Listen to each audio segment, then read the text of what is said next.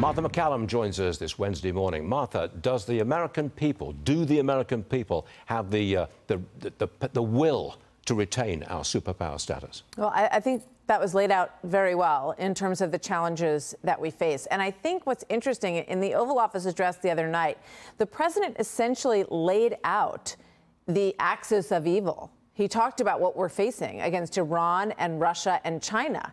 He didn't call it that, because once you do that, as has been done by Kevin McCarthy and also Mitch McConnell, then you are saying it is essentially us and our allies against these forces. He also didn't take much time explaining how we got here.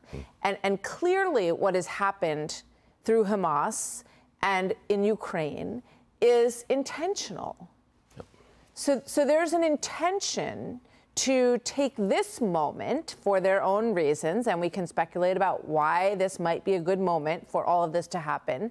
But clearly, each of these players sees this as a moment of advancement, a moment when they can push the things that they want. And for Israel, it's very difficult because Iran wants them off the map. And they are now making an effort to squeeze them from the south and from the north. And you hear these college kids across the country talking about from the river to the sea. And do they understand that that means the elimination of Israel? We've watched peace processes happen over the years, and they've always come down to one thing, and that is that they won't sign any agreement on the Palestinian side that doesn't include the end of Israel. That's right. So this, you know, and that does not mean that we can't keep two thoughts in our head at once, that we have sympathy for the civilians who are suffering in the Palestinian territory, because we do.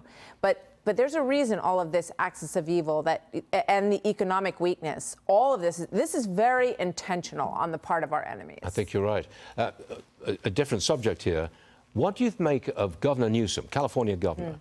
He's in China. He met with Xi Jinping. What's he doing there? Well, I think he wants to run for president. Oh, that's it. Okay. And I think, and how could President Xi see it any other way?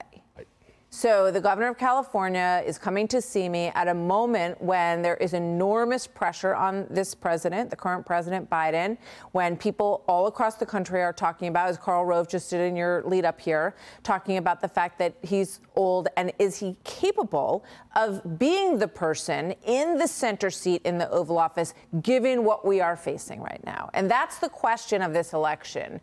Can, you know, this president, whether people support him or not, is he the person to take us through the next 4 years? That's going to be the question that voters will have to decide. But he's trying to give them an alternative in China, clearly. He sure is. Now, yeah. Did you notice that President Biden will not put his name on the New Hampshire presidential primary ballot? Any idea why? Well, the main reason his folks would tell you is that they don't want New Hampshire to be first. They're reorganizing the primary setup, right? And they want South Carolina to be first. The president did very well in South Carolina. He almost ended his campaign in New Hampshire the last time around. He has terrible memories of New Hampshire. He doesn't want to go back there in that order again. However, New Hampshire, it's in their state constitution to be first. So we're still waiting. We're covering all these primaries, still waiting to find out what day that's going to be. But there will be other candidates on that New Hampshire ballot. RFK Jr. might have been the most prominent, but he's running as an independent now. And Dean Phillips, who has said it's time for Democrats to have a new candidate, representative, he may be on that ballot. So we're keeping an eye on that. You got to keep an eye on it. Martha, thanks so much indeed.